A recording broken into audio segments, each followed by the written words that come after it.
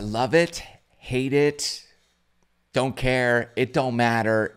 Changing the landscape of golf was the Good Desert Open. We're going to go through the numbers so we can have a good idea of exactly what happened, what this compares and relates to, and this is audience participation here.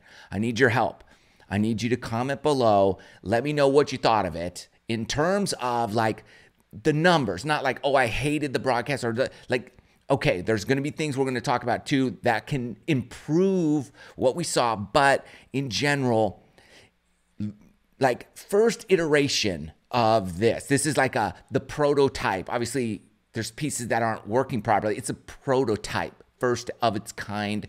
So from that perspective, that's where we've got to place ourselves and say, okay, did we love it? Did we hate it? What's the future look like based on the prototype model? That's where we're going to kind of place ourselves here. Let's dive into the numbers. We're going to talk about those. We're going to talk about what this cost, not cost to put on, cost for the creators who were there, and was it worth it, and how to make it better. We're going to talk about that, and looking to the future, what type of courses and locations would be perfect for these types of events. All right, let's dive in. This is exciting stuff.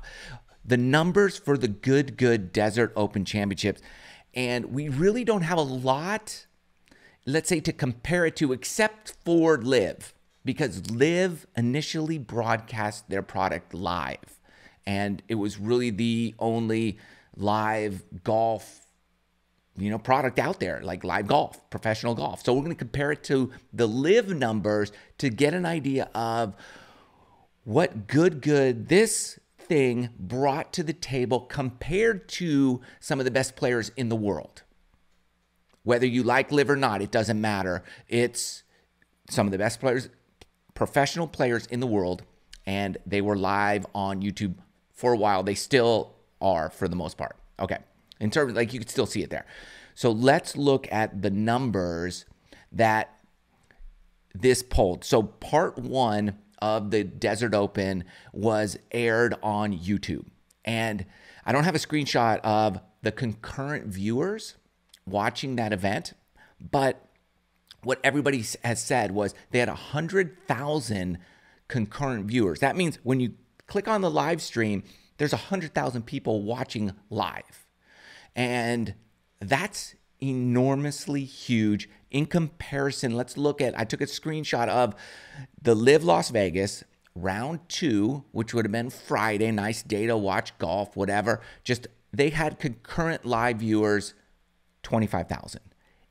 This is a incredible location. Las Vegas, where the Super Bowl is.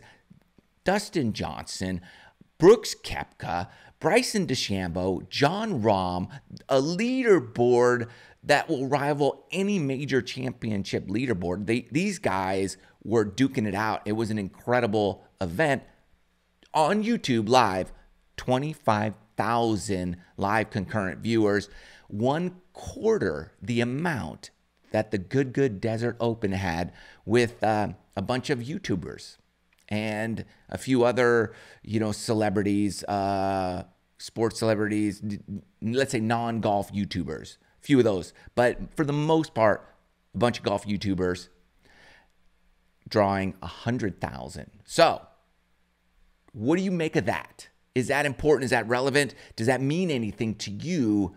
But the numbers are the numbers.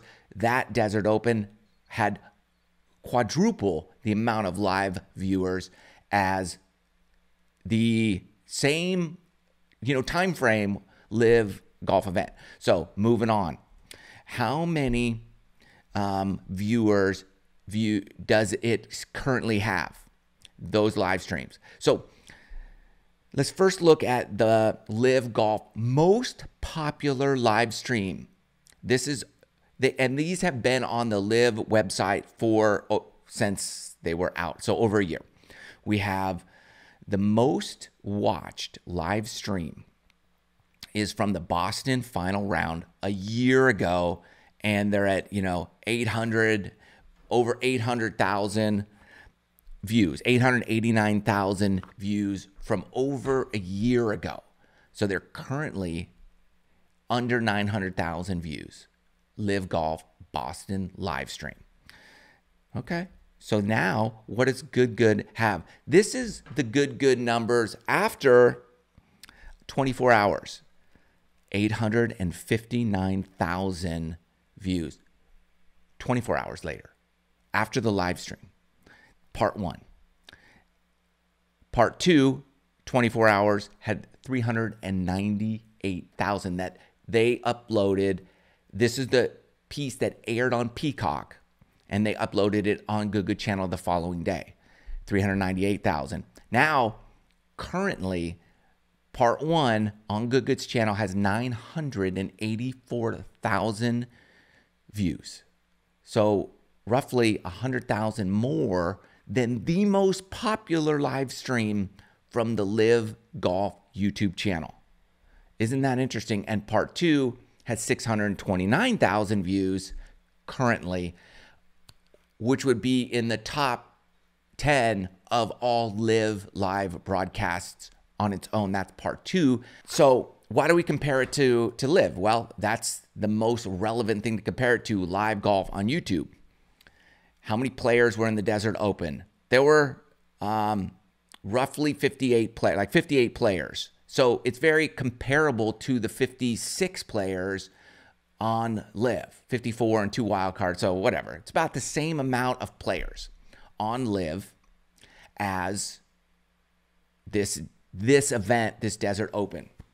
And from what I hear, we don't have the Peacock numbers per se, but I reached out to Matt Kendrick, CEO of Good. He told me that he doesn't have those numbers either. However, he was informed that Peacock, NBC, they were incredibly happy with the numbers that they got from Peacock. It was difficult because you had to switch over from YouTube to Peacock to see Part 2.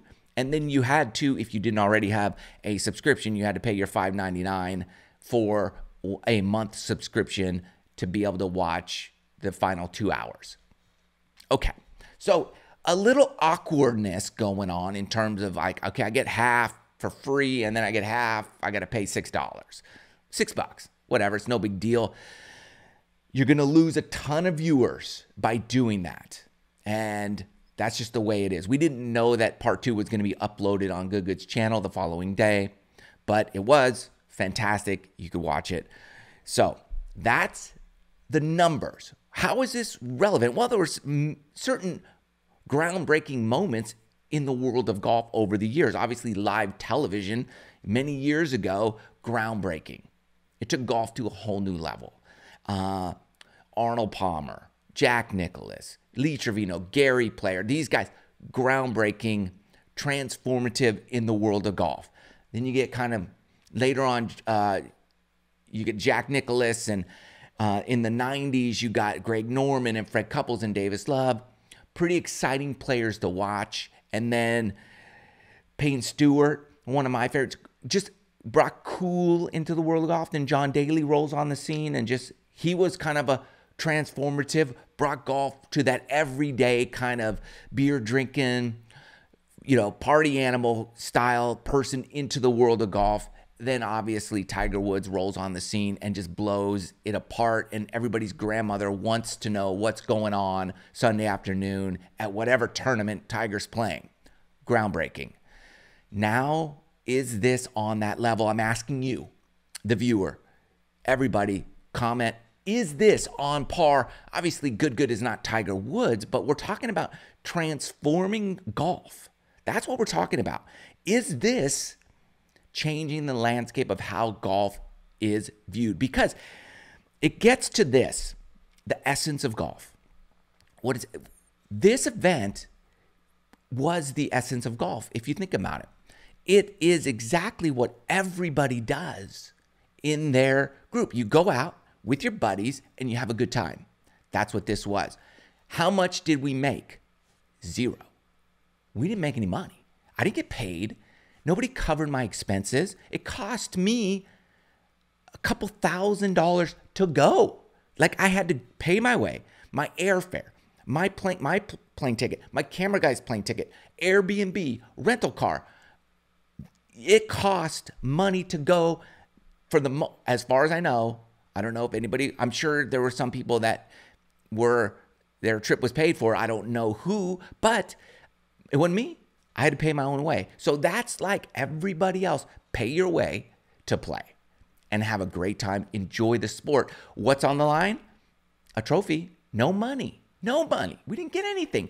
All we were allowed to do, well, we were allowed to do whatever, but we make our own content and hope that we get a return on our investment. I felt like the return on the investment was the fact that it was so much fun and it's a groundbreaking event that it's revolutionary. Is it a groundbreaking revolutionary event? Because it definitely cost all the creators, as far as we know, a lot of money to go and be a part of it. So looking forward, how many of these are there going to be every year? How much is it going to cost us to go there? And is it worth it? Is it worth it? Like, I'm willing to do it for the viewer, for my audience, for you guys, so that you could see it, like from my round. And it got, a fair amount of views on this channel. So I was grateful to be able to do that and to bring it to my audience in that particular way. And I was willing to spend the money to do it, to be a part of it, because it was, in my opinion, one of those revolutionary, groundbreaking, transformative events in the world of golf. If not, let me know. Just let me know if you think it's that or not. This is a waste of time. I'm curious of the feedback. How can we make it better?